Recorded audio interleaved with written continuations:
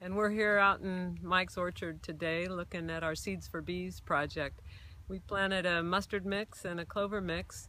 The goal is to provide honeybees some natural diverse nutrition before bloom and after bloom. Those are times of dearth for bees when there isn't much for them to eat. So we've got some mustard blooming out here today that's nice and tall and healthy. And in another month or so, the clovers will be in bloom.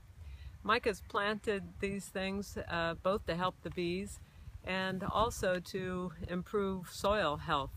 So do you want to talk about what it does for your soil, Mike?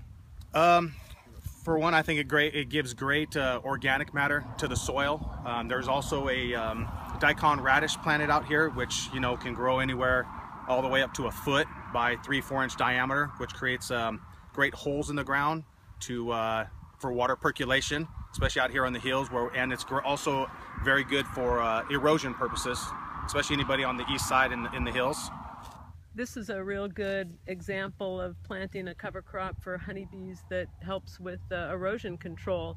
Down this row towards the end there you can see the pond, and this vegetation helps keep this hillside in place.